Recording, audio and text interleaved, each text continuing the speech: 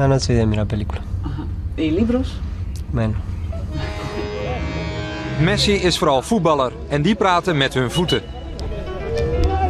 Si hagan las cosas bien, intentar aportar cosas al equipo y bueno, y como todos los chicos que estamos acá, intentar de llevar la copa para Argentina. ¿Qué es esto? Es regaliz.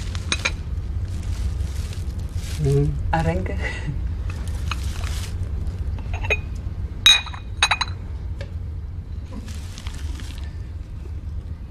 ¿Y?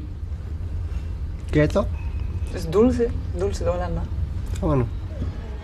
Hij heeft ons niet echt de kans gegeven hem beter te leren kennen. Maar Messi heeft in ieder geval een Nederlands woord geleerd. Pekkie. In de komende wedstrijden zal Lionel Messi ongetwijfeld laten zien wie hij werkelijk is. Yes, Cristiano, how did you enjoy tonight?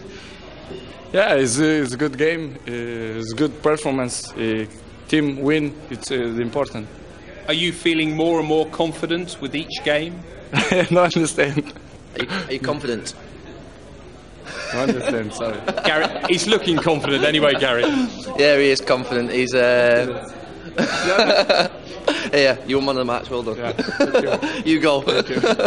No, yeah. I was playing also normal against Holland, and today I play also normal. So there's only one Zlatan. Are you sure? Yeah, you know Zlatan? I know. Sometimes I think it's his twin brother, because last Wednesday there was another behavior than today. You played so well today. How you know Zlatan? It's the fourth time you meet him only. Yeah. Are you proud when you make a goal like that? I'm proud for my team and for my club. Yes. You didn't cheer when you made the first goal. You just walked back. No, because we did 1-1, and yeah, it was like it was not a leading goal, so it was nothing to cheer about. It was only to come back and to score more goals. Can you describe us then who is Zlatan? Because a lot of Dutch people doesn't understand. I never heard this question before. I think only you're the one who don't understand. So you should ask people who know Zlatan. David, congratulations on a fantastic win. Yeah, it was a good win.